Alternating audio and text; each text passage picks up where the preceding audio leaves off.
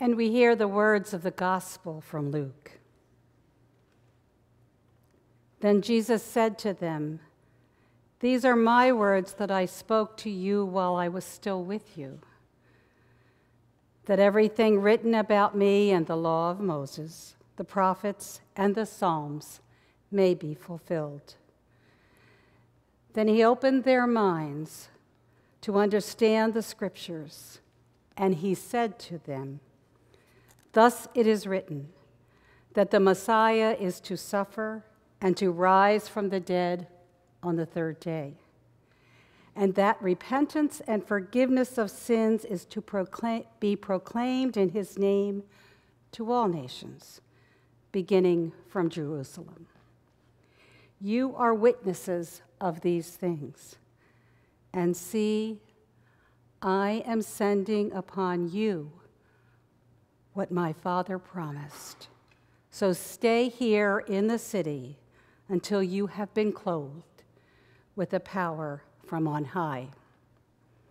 Then he led them out as far as Bethany, and lifting up his hands, he blessed them. While he was blessing them, he withdrew from them and was carried up into the heaven. And they worshiped him and returned to Jerusalem with great joy. And they were continually in the temple, blessing God. This is the word of the Lord. Thanks be to God.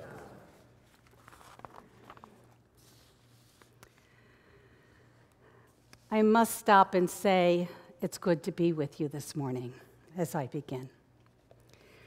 This was the church where I first came to my Christian faith after a long absence from it. It is also the church, and I'm going to move this a little bit so I can see you all too sometimes. I won't turn my back on you. And this is also the church where I was ordained. And so there's many memories as I come back into this sanctuary. It is Ascension Sunday in the church calendar year. I have mental pictures from my childhood of Jesus and the disciples standing on a mountaintop with a booth of some kind, and Jesus ascending into the heavens,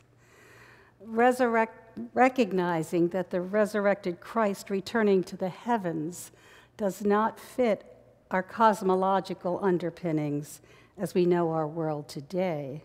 I'm not going to go there. Instead, we look to where the story is directing us. We know that the heavens are not out there, but in here, within the heart of our being. The author of the gospel is offering us a window into his understanding of the experience of the risen Christ.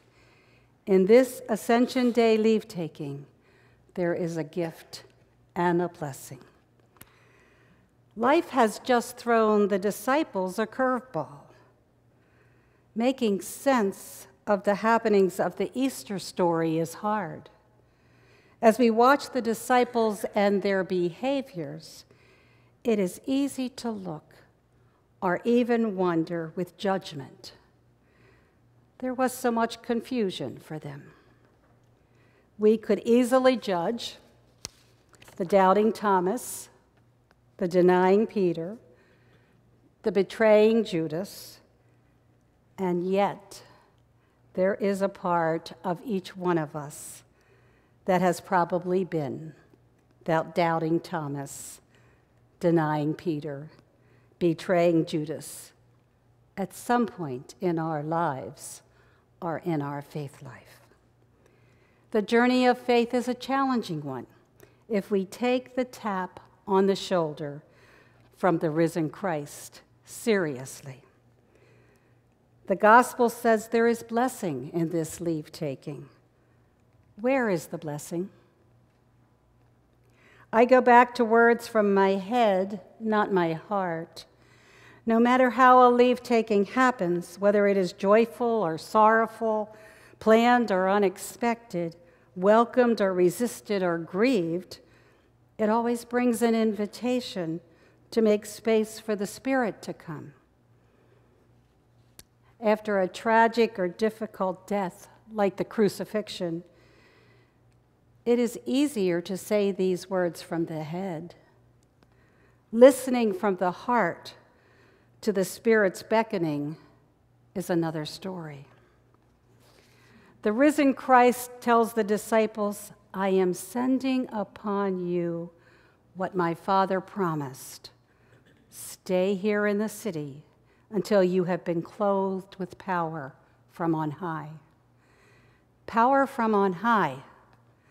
I have danced with that power throughout my ministry, yearning for more connection, wanting to understand the deep desire for union that first brought me to Church of the Apostles, and then on to Lancaster Seminary and eventually ministry. I have spent time in Jesuit and Benedictine communities, in Quaker meeting, and in Boulder and Asian Buddhist communities, searching to understand that tap on the shoulder that happened in my life. Most recently, I have been studying with Father Richard Rohr, a Franciscan monk, and his colleagues, Reverend Cynthia Bourgeot and Dr. James Finley, who was a monk at Gethsemane with Thomas Merton, if you know Thomas Merton at all. Each who are master teachers of the wisdom tradition of Christianity. I have spent my ministry listening to hear the Spirit's promptings in the midst of my life, in the midst of our life. What if we listen in here, to the heavens in here, from the heart, from the inside out? What is being asked of us? Sometimes we don't want to know. In a world where there is so much divisiveness and need just to listen more empathically to one another, we need to listen hard. The poet Rumi in his writings speaks to this when we realize that the Divine Master is in time with us, in body with us, and burning away with us. Our heart breaks open.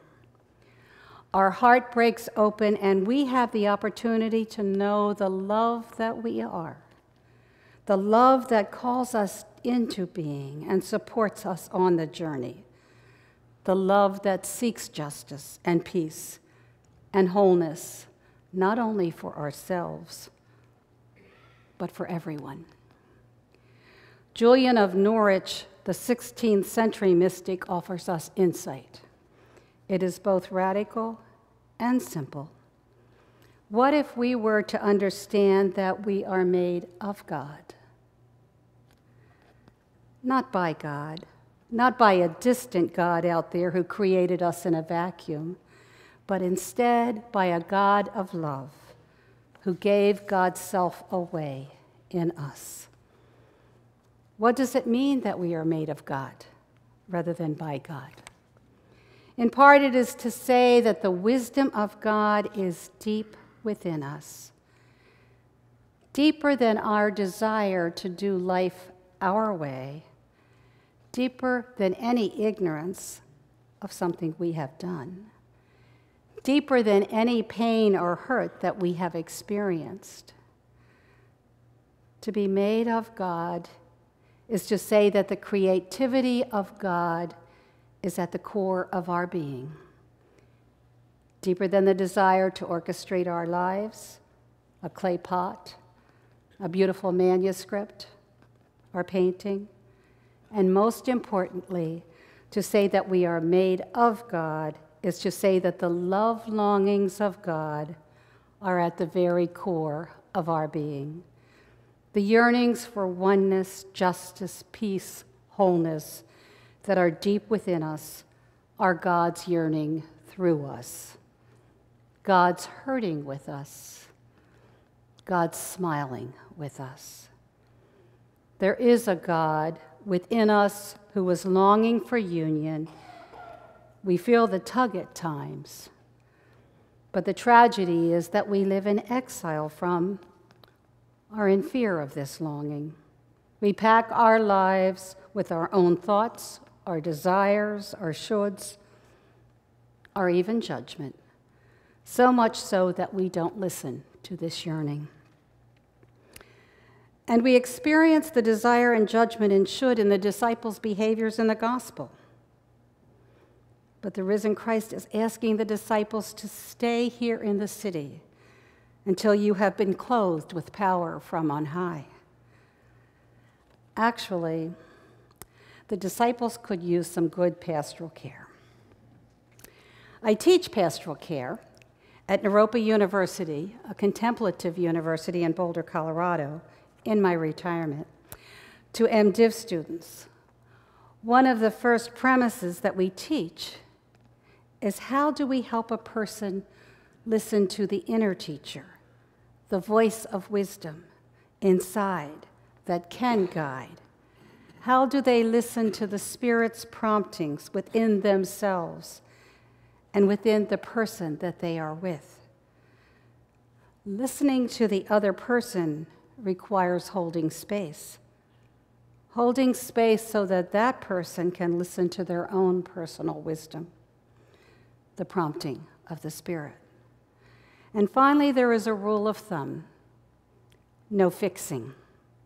We cannot do another person's journey for them. We can walk alongside of them. We can be with them in solidarity. We can feed them. For then we do not honor the Spirit's prompting in their life if we take over their lives. We do honor the Spirit's prompting in their lives if we teach them what they need to know about good nutrition and how to live their lives in a way that is meaningful and meaning-making for them. Frederick Buechner, one of my favorite authors, says there is struggle but also truth as we experience ourselves and God's prompting within us. He says when you find tears in your eyes, I also say nudges in your heart, especially unexpected tears or nudges, it is well to pay close attention. God is speaking to us through the mystery of those tears and those nudges, sometimes holding us, sometimes summoning us to where we might go next, sometimes reminding us of the strength of whose we are. An experience in the beauty of a Japanese moss garden when we lived in Tokyo, Japan, and many others in ministry here in Lancaster and in Boulder and Denver, Colorado, have opened my heart space to the mystery of that God space in each one of us. I have traveled alongside many in the hospital as a chaplain, and in the church where young and old alike will say, I think I'm spiritual but not religious. Something has happened to me. I want to understand that desire and yearning within me that wants more from life. Wants more from life than the just daily go to work, go to school, go to church, go to life, and come home. There is a search for meaning-making in our world and what we are all about. There is a hunger. Many of the people that I have worked with want to make a difference in this world. They are committed to justice and peace and wholeness, not only for themselves, but for and with others. One of the things that they and that we are learning is that to transform the world, we must first begin with ourselves. We must listen from the inside out to the Spirit's prompting within us. I have come here today. I got teary the last service when I started this part. I have come here today to offer my gratitude to this community as you began and helped kickstart my journey, helping me to listen to those promptings. It was here in Lancaster at Church of the Apostles that I first needed to stay here in the city until there was clothing from on high. I needed, as well as my growing family, to find a home where we could come to understand what it meant to be in the body of Christ.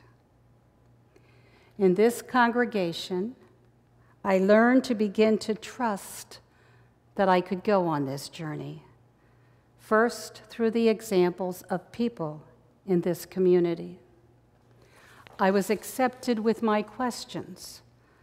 I did not have the answers, and at the time, I didn't want the beliefs. Now I do. Neighbors and others celebrated with us as we welcomed an unexpected third child into our well-intentioned family planning that went its own way. He was here in the early service with his 2 young girls.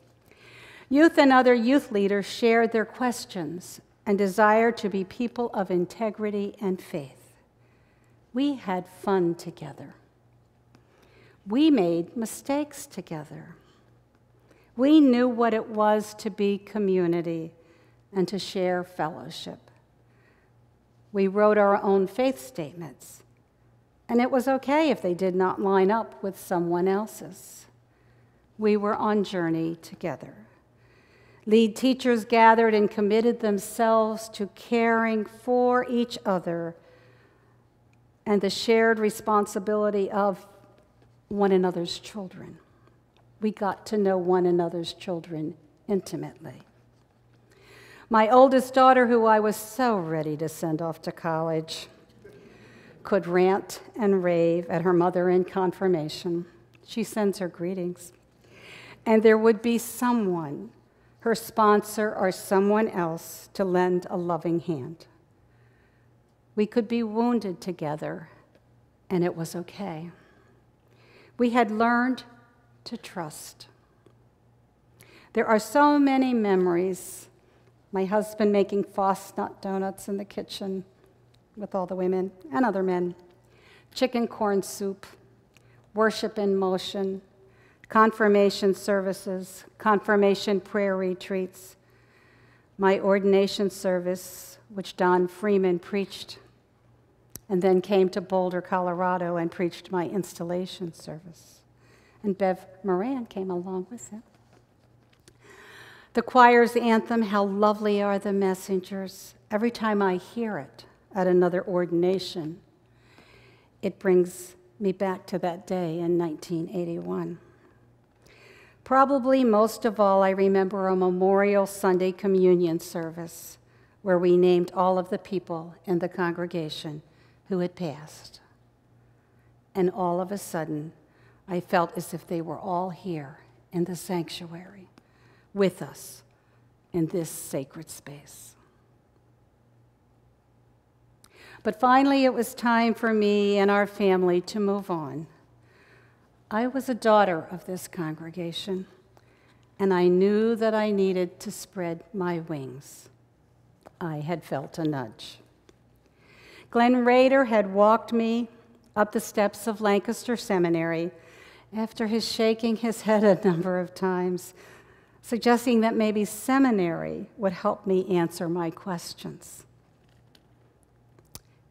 He was humble enough to say that he couldn't answer them all.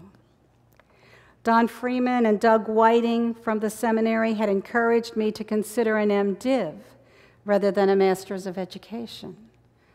I had grown up in a church where women are still not even deacons or elders, much less ministers. To speak in church as an authority still can be a challenge for me.